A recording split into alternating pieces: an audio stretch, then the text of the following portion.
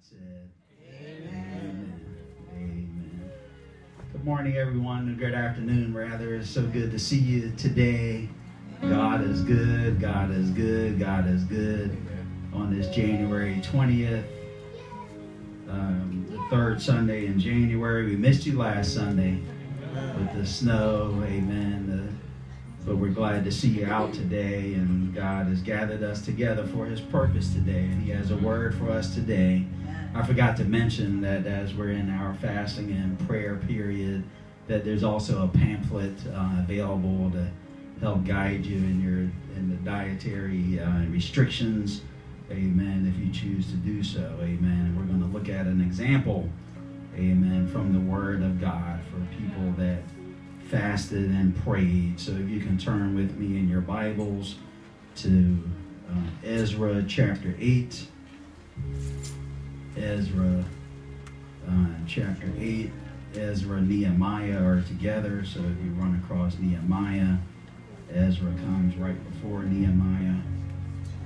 They're both before Esther, Job, and Psalms. Ezra, E-Z-R-A, chapter 8.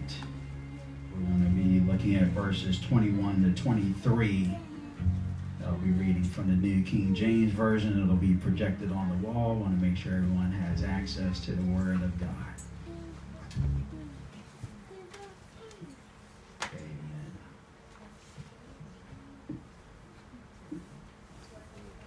Ezra 8, 21 to 23. From the New King James Version, it reads, "And I proclaimed a fast there at the river Ahava, that we might humble ourselves before our God, to seek from him the right way for us and our little ones and all our possessions. For I was ashamed to request of the king an escort of soldiers and horsemen to help us against the enemy on the road, because we had spoken to the king, saying, the hand of our God is upon all those for good who seek him. But his power and his wrath are against all those who forsake him. So we fasted and entreated," in other words, prayed to our God for this, and he answered our prayer. Yeah. Amen. That is the word of the Lord. Amen. You may be seated. Amen. Amen. Let us pray. Father, it's now preaching time, oh God. Give us listening ears that we may hear directly from your Spirit.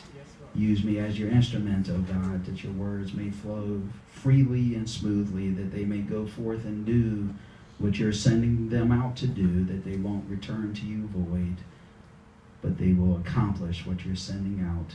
Transform us, oh God, through this worship experience and this preaching moment, that we may all leave with a closer walk with you. In the wonderful name of Jesus we pray. Amen. Amen. From this text, please pray on the topic very simply: God answers your prayers and fasting. Amen. God answers your prayers and fasting. Amen. If you've ever watched the Olympics, anybody watch the Olympics? Yes. In the Olympics, in the summertime Olympics, there's a event called the high jump. And the high jump, the jumpers go and they have learned and gotten their muscle memory through training to run and twist their bodies around and jump over the bar, and somehow that gets you up higher when you do all of that. Those regular high jumpers, I'm going to call them, jump about 7 feet. They run, like I said, they throw their backs over and they get up to about 7 feet. But then there's another kind of high jumper. They jump about 18 feet. They back up, they look down the runway, and they've got something in their hand. A pole in their hand.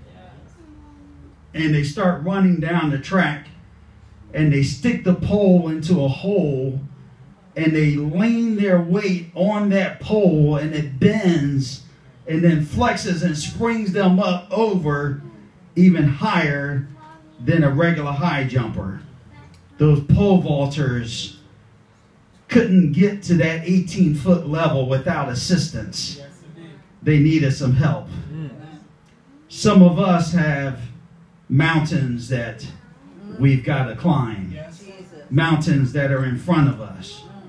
There's a crossbar, and we have tried the high jump method in the flesh over and over again.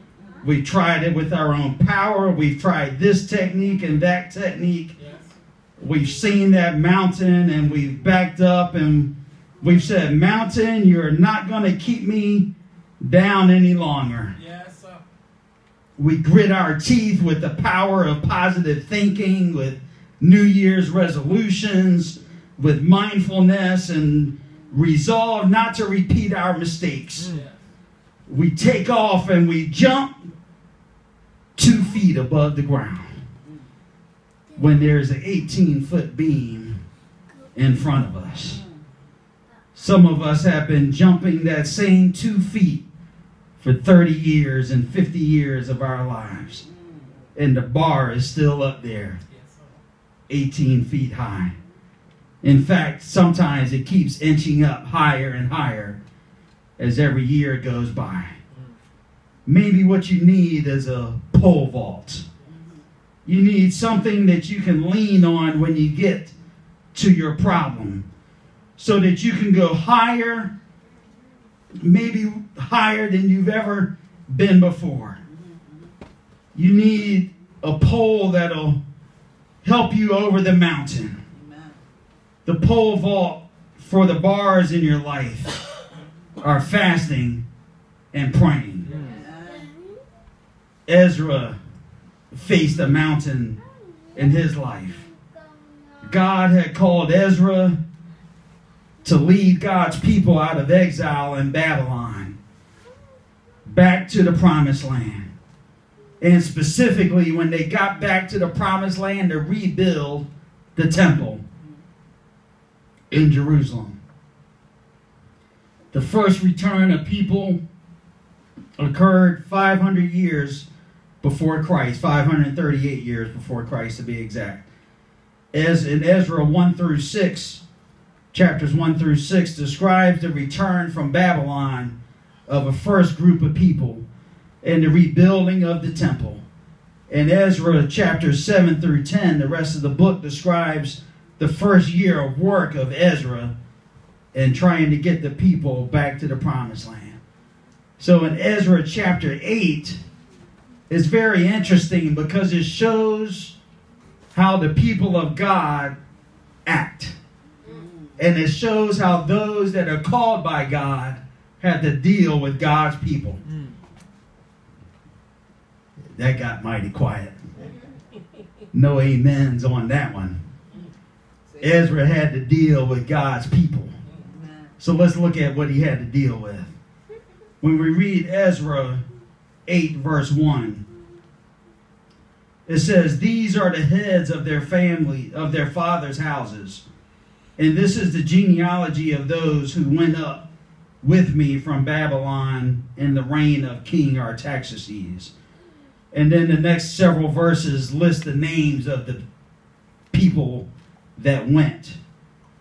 Now, when he got those people together, we get down here in verse 15, and it says, "Now I gathered them by the river that flows to Ahava, and we camped there 3 days. And I looked among the people and the priests, and found none of the sons of Levi there." Now, why was that significant? God had called his people to leave exile, to go back to Jerusalem, to rebuild the temple, and the people that God had chosen to work in the temple, the Levites, were absent. The church workers were absent.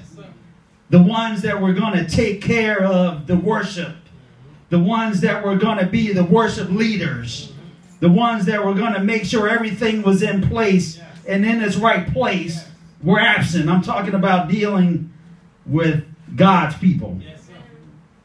Ezra looked around and took account. Everybody was ready in the congregation, but the leaders. The priests were there, so some of the leaders were there, but the Levites were absent. So Ezra was dealing with a situation of confusion. It's like, Lord, you told us to go to Jerusalem to rebuild the temple, but some key players are missing in this process. So Ezra put out a call and told the leaders, hey, go back and recruit those people from the tribe of Levi and tell them there's work to do. Didn't they hear the call of God that we're moving back to Jerusalem? Didn't they hear the call of God that there's work to do in the temple? Go back and ask them. Now, before you get too hard on them, think about our own situation. God has gifted each of us to be active in the church, to contribute in some way in kingdom building. You can read it for yourself in Romans 12, verses 4 through 8.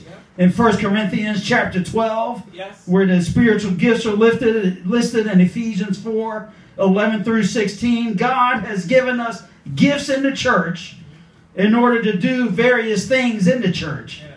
Paul makes it very clear in his writing that the gifts aren't all the same. That we all have different roles, and God uses those different roles to build up his church. Amen. You see, it's the diversity that helps us build and to grow. Amen. As long as we're all focused on Christ together, the Lord wants to use our spiritual gifts, amen, to build up New Life Missionary Baptist Church. Amen. So my suggestion to you is don't wait to be recruited like Ezra had to do. Go on and get to work. Amen. There's no need in hindering God's program by holding back. If you don't know what your spiritual gift is, fast and pray. And ask God what it is. Ask Him what your role is in this place. And then get busy using what God has given you. In verses 18 to 20, we see it didn't take long for God to answer the prayer. Just to summarize there, we're not going to read all of that, but you can count like I can. There were 38 Levites that responded, and there were 220 temple servants to help out those Levites. So 258 people were now added to the number who had the role to be busy in the temple, to get the temple ready for worship and to lead in worship.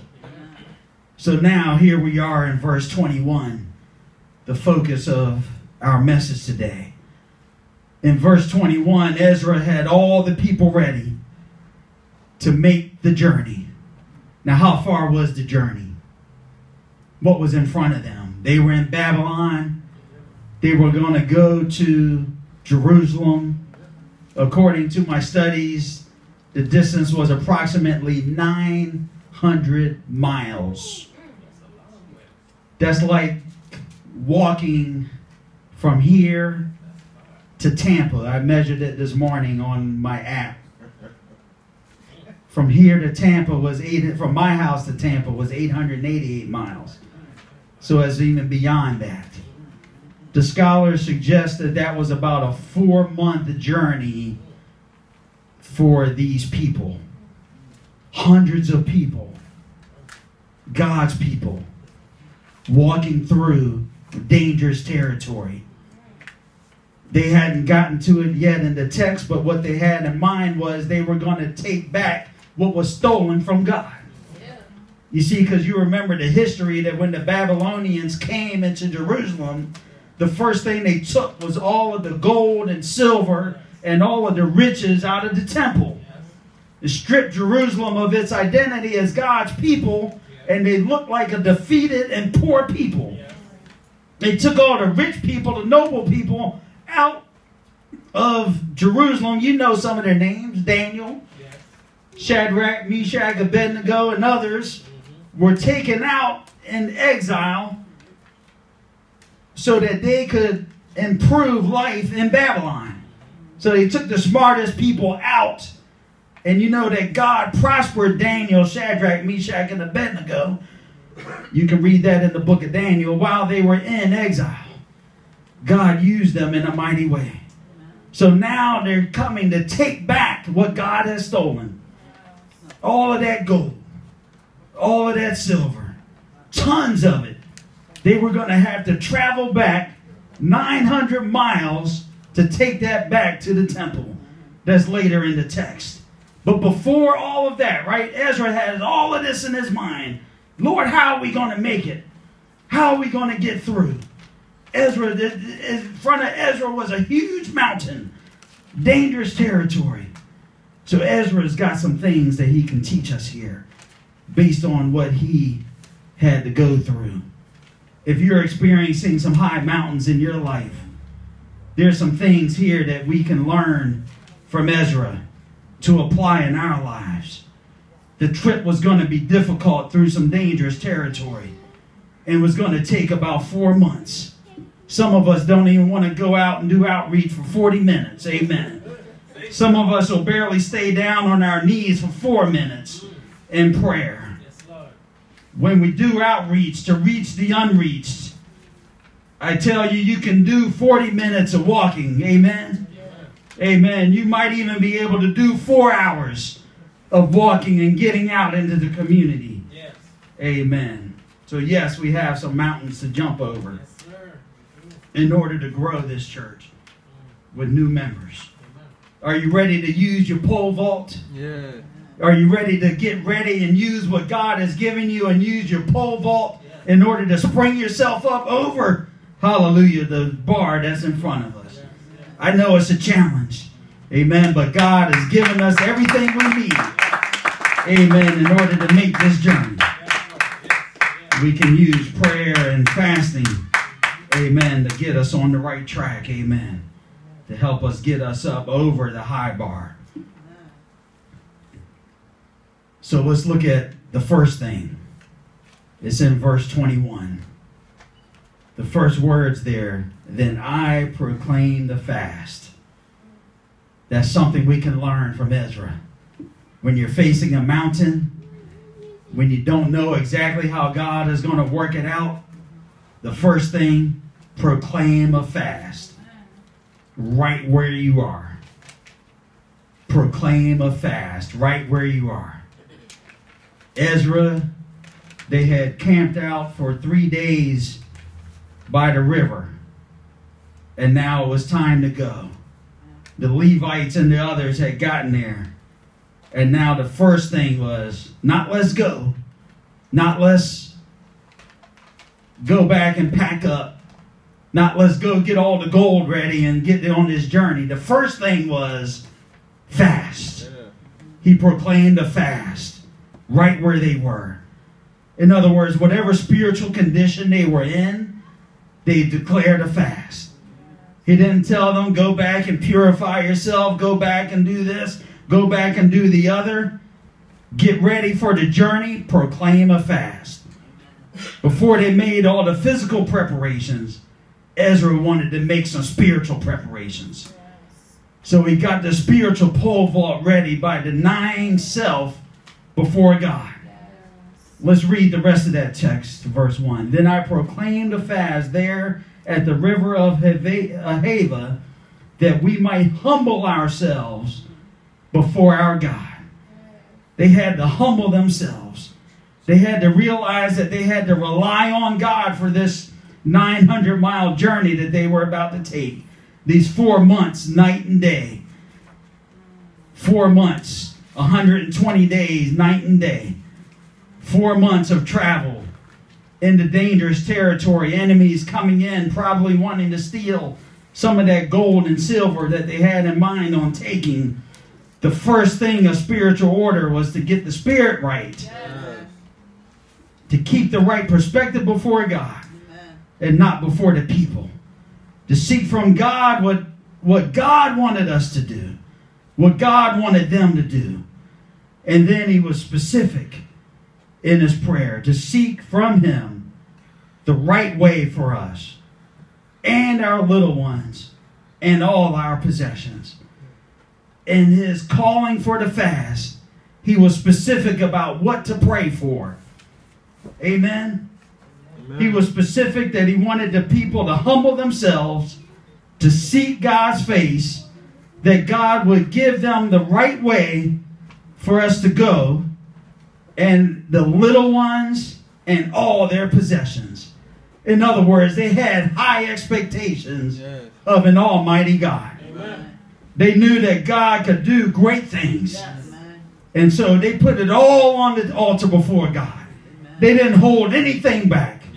Do you ever find yourself maybe holding some things back? Well, the Lord doesn't care about that. It's too small, or it's too big, or the Lord can't do anything about that anyway. Learn from Ezra. Put it all on the table. Amen. Yourself, your children, all of your possessions. Put it all, whatever it is that God has in mind. Get your spirit right and proclaim a fast. Yes. Right where you are. It takes us up to the second thing. Amen. That we can learn from Ezra is right in verse 22. And that is to brag on God's power. Brag on God's power. Now, what does bragging look like? No. Bragging doesn't look like that. Bragging is telling people, I'm going to tell you about my God. I'm going to tell you how great my God is.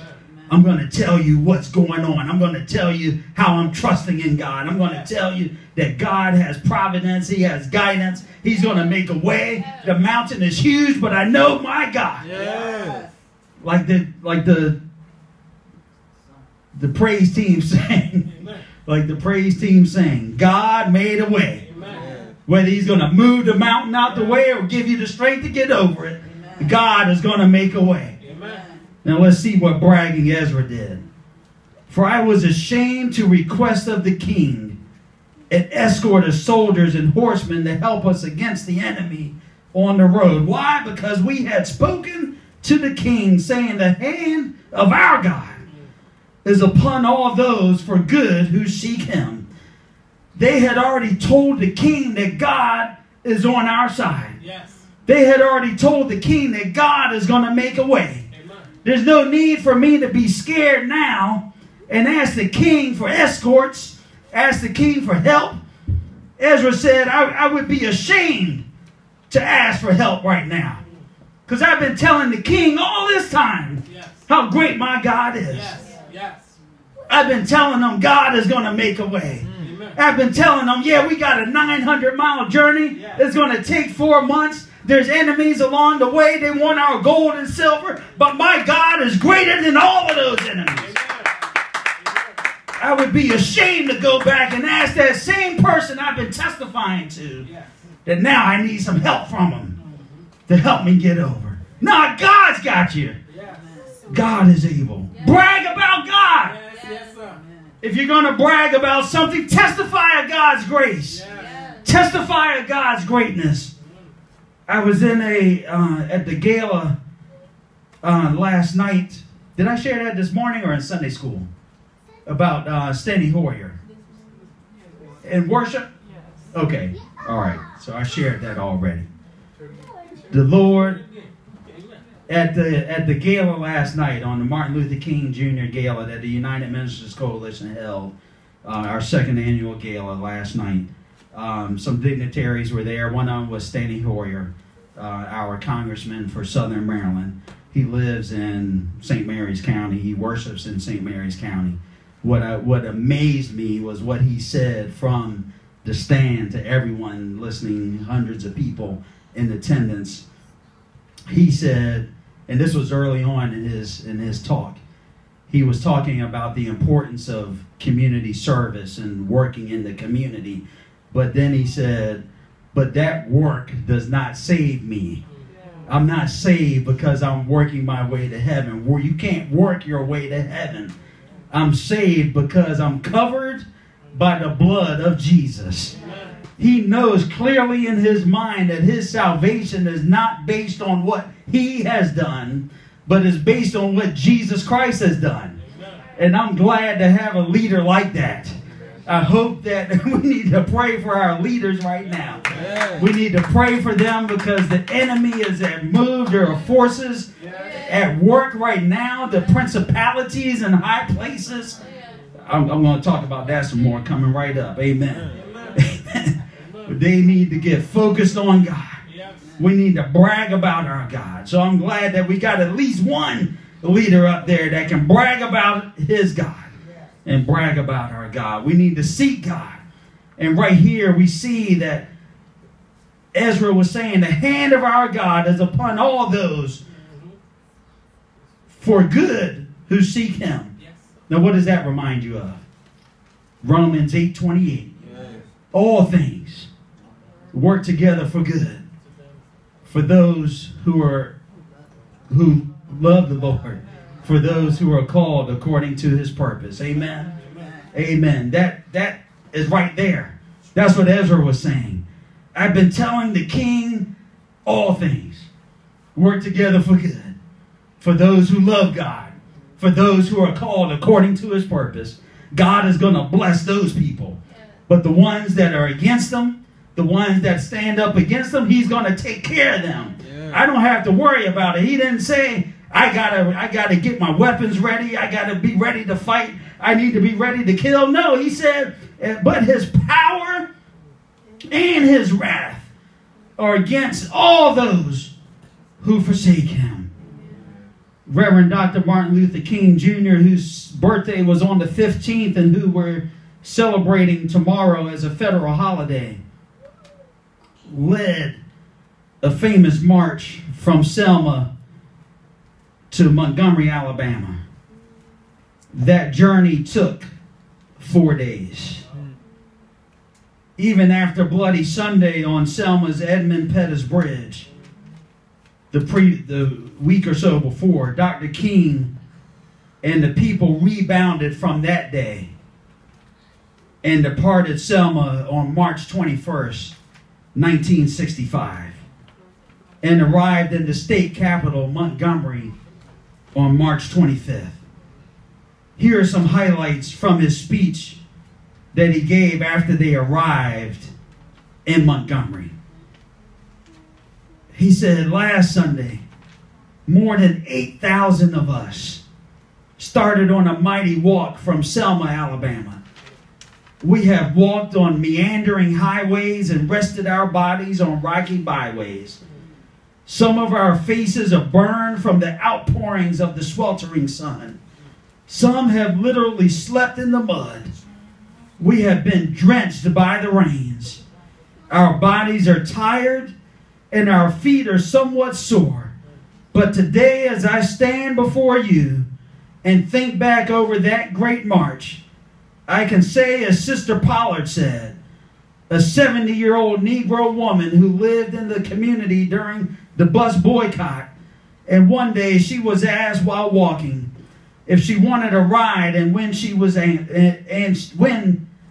answered no, the person said, well, aren't you tired?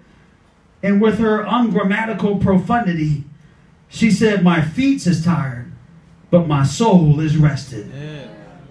And in a real sense this afternoon, Dr. King said, we can say that our feet are tired, but our souls are rested.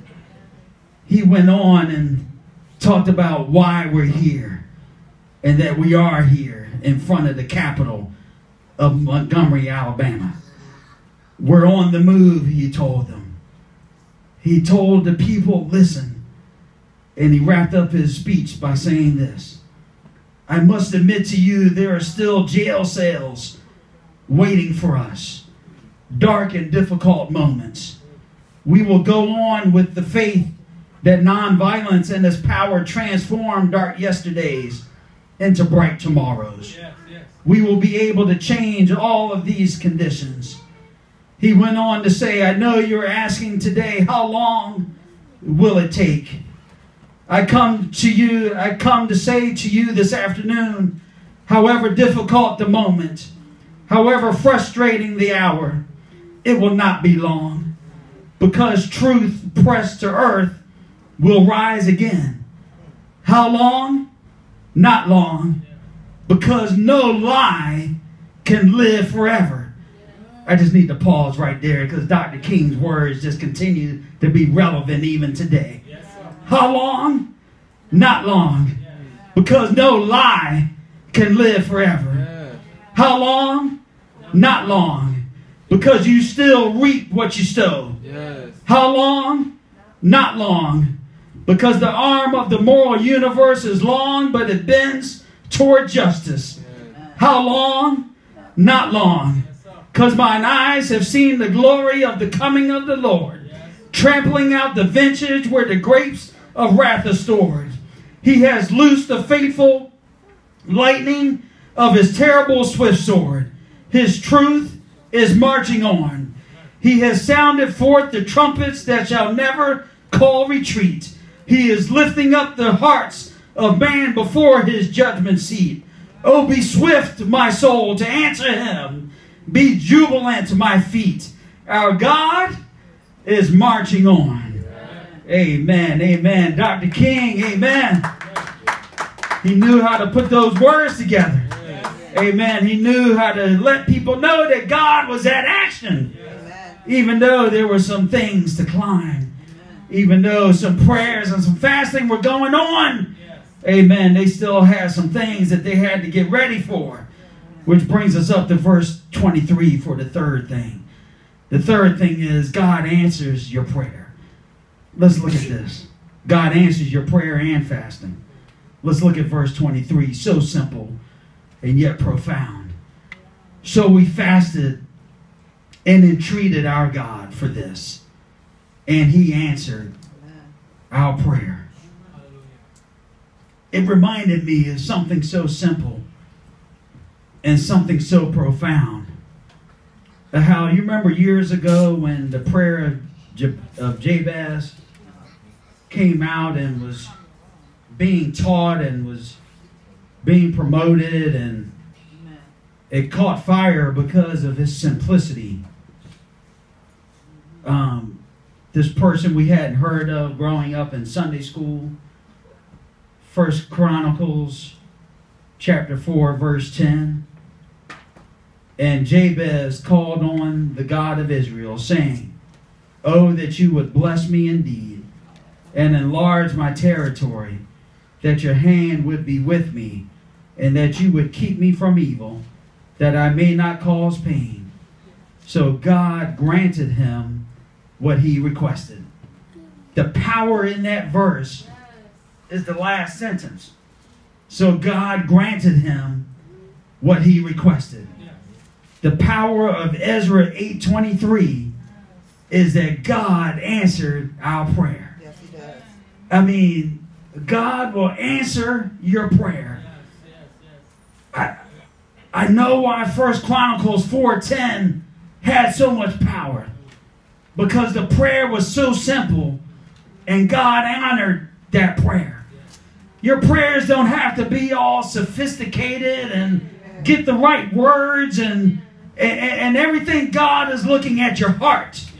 God wants you to come to him and know that you have a pole ball in your hand called prayer and fasting, and he just wants you to use that time with him, to get with him and to spend some time with him, to humble yourself before him, to set aside your plate for a little bit, to set aside some meat, to set aside some foods, to set aside some habit, to fast on some other thing.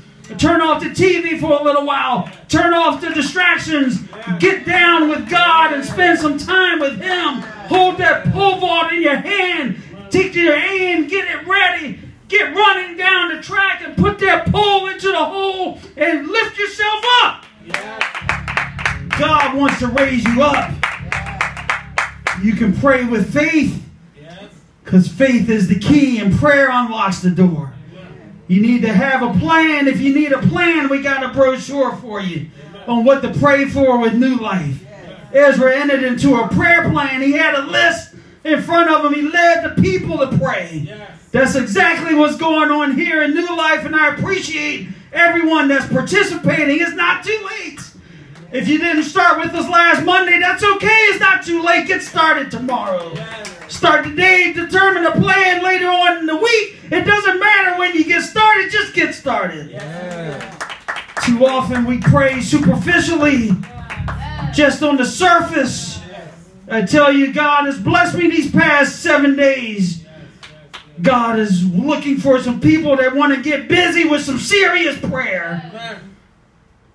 Not just some superficial prayers. Some serious prayer. Where you can concentrate. It's okay to learn from somebody else's prayer. As long as you're listening intently with the intent to learn from that other person's prayer. And that's okay. We need to learn how to pray. You remember the disciples? They asked Jesus, teach us how to pray. And Jesus taught them how to pray. We need to do the same thing. If your prayer life is superficial, if your prayer life is weak, if you're not spending much time in prayer, I've been telling you all this time, much prayer, much power. Little prayer, little power. No prayer, no power. It all begins with prayer. Ezra showed us what serious prayer was. And God answered his prayers. God is going to answer your prayer and fasting as well. But I didn't come to promote Ezra. Ezra did some great things. And we can learn from this powerful prayer. Jabez did some great things. I didn't come necessarily to promote him either. Dr. King did some great things. And he's an excellent role model to follow. I follow Dr. King a lot. I invest in his works, this Testament of Hope, the essential writings and speeches of Martin Luther King Jr. I've got an Audible book, The Radical King, edited by Dr. Cornel West. I mean, I just listen to King. I can't get enough. I look at YouTube videos of his speeches. I just can't get enough. But I'm not here to talk about Dr. King. Because there's one greater than all of them. And his name is Jesus. Yeah, Jesus looked at 4 days of marching from Selma to Montgomery and said, that's pretty good, y'all. But when Jesus was called to go into his fasting and praying, how long did he go in? 40 days. 40 days of fasting and praying into the wilderness. And then at the end of the 40 days, the devil showed up. I'm here to remind you that the devil's not happy with us right now. I'm here to remind you that the devil is mad at New Life right now. That when you get serious with God and you get down in prayer and you're fasting and you're looking to God to do something new, to help us reach the unreached, God is gonna do great things, and the devil is angry. Jesus proclaimed a fast in his own life, and he fasted for 40 days in the wilderness, out in the desert. Jesus made it through all of that, so he knows what it's like. We're just doing 21 days. Jesus went without food. We're still eating. We're just not eating meat. Amen. We're just not eating sweets. Amen. But I tell you, I feel better. I feel stronger. I got getting them vegetables in, getting that fruit in, finding them nuts to eat, finding them beans to eat. I mean, it's a great thing. It's a great journey, and God is able. We'll see what he does in us, amen, as we get closer to 21 days. Amen. I can't wait. I can't wait. I can't wait. Amen. But Jesus, our Savior and our Master, fasted for 40 days in the wilderness. Jesus bragged about God. Jesus, you can look it up. I'm not going to bring out any particular things, but he was constantly pointing to the Father. He was constantly saying, when you've seen me, you've seen the Father. There's no difference between me and the Father. When you heard my words are coming from the Father. I'm here to brag about the Father. I'm here to tell you about the Father. I'm here to lift him up and to make sure you understand where I came from. Because when you see me, I came from the Father. Jesus bragged about the Father. In fact, there is one thing I want to point out that comes to mind. There were 5,000 people that Jesus was preaching to. And they got hungry listening to him. And Jesus told the disciples, go find something to eat. They're hungry. The disciples got all practical on them. Well, Jesus, we don't have enough money to feed all these people. Jesus said, don't worry about that. The Father, I'm bragging about the Father right now. Yes. The Father's going to make a way. He didn't bring us out here to leave us by ourselves. Yes. Go out there and find out if you can find something that the people got. They found a little boy that had 2 fish and 5 loaves of bread. He said, well, bring that. We're going to use what we got. Amen. He lifted it up to the Father and said, Father, you have created this moment to give you glory. You know what to do. I'm not even going to ask you, but these people have needs. He brought it down and distributed the food, and they came back. Everybody got full. Just 5,000 men, not counting the women and children. And they had leftovers. I'm talking about an overflow God. I'm talking about a God that exceeds expectations. We can brag about that God. After that, Jesus had all these followers. Because, oh, here's somebody that can feed me. Here's somebody that can meet my needs. So I'm going to follow him. So Jesus, at the end of that day, he went down and he sent the disciples over to the other side of the lake. And he went to do what? Pray. To pray. Yes. He went to pray. He had to get away from the people and re-energize himself and spend some time in prayer. The disciples went on over to the other side, and some people came up to the disciples. The son had a demon inside of him, was demon possessed. And the Father said, disciples of Jesus Christ, can you cast out this demon?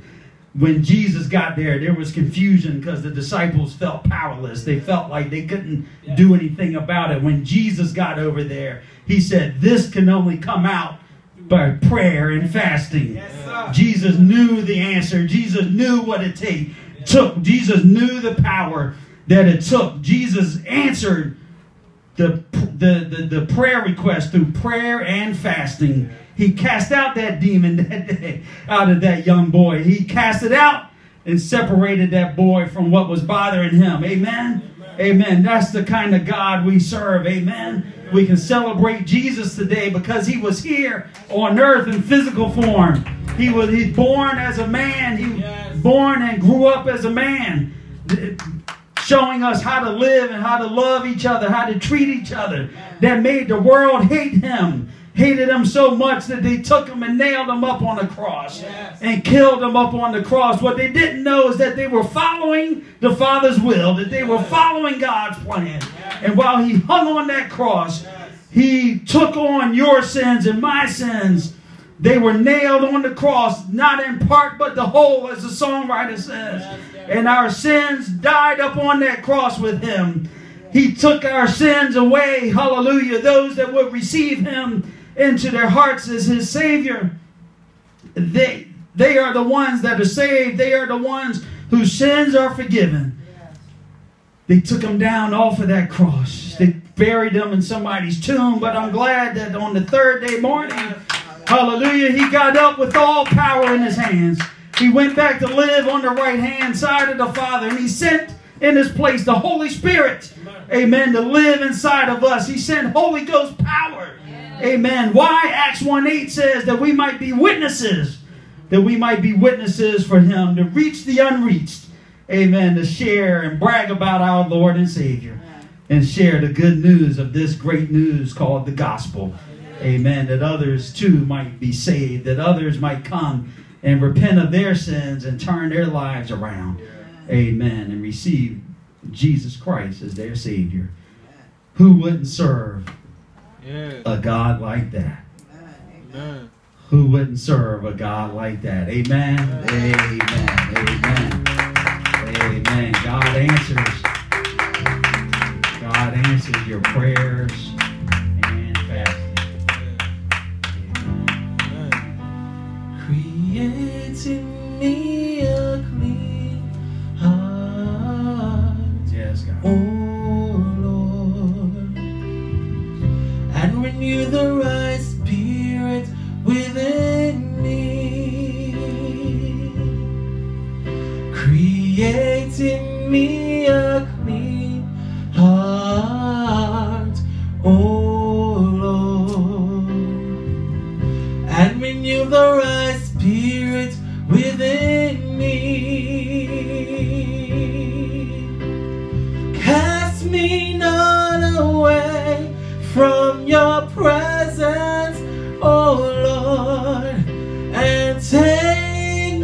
your Holy Spirit from me.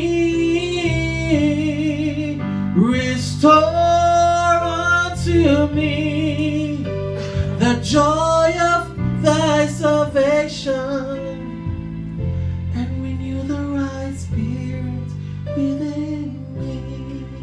Amen. The doors of the church are wide open. You may realize today that you have not received Jesus Christ as your Savior. You've never repented from your sins.